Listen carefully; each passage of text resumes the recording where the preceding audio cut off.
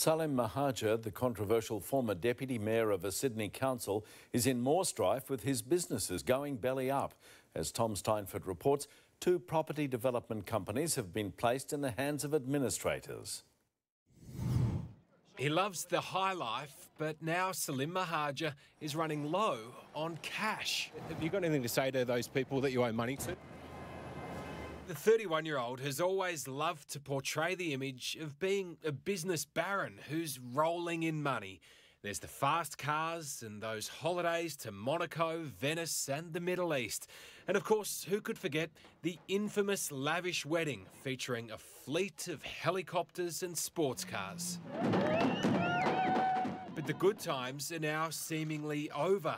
Documents obtained by 9 News show Mehajer's 2 property development businesses, Sydney Project Group and SET Services, are in dire financial trouble and have this week been placed in the hands of administrators. Where's all your money gone?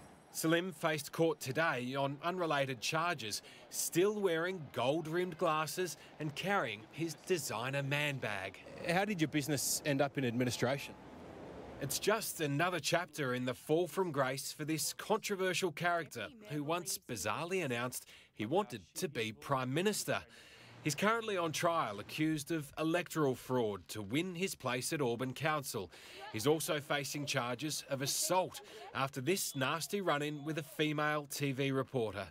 Mehajer's much publicised marriage has fallen apart and now his business empire appears to be crumbling too. After last year being banned from being a company director to safeguard the public interest, now comes administration. It's been a long time coming. I think there've been stories around for a while about the gradual unravelling of his businesses. Salim Mehajer today declined repeated requests to reveal just how much money his businesses are owing and how many people have been left out of pocket. Responsibility for solving those problems now falls squarely at the feet of these newly appointed administrators. Tom Steinford, 9 News.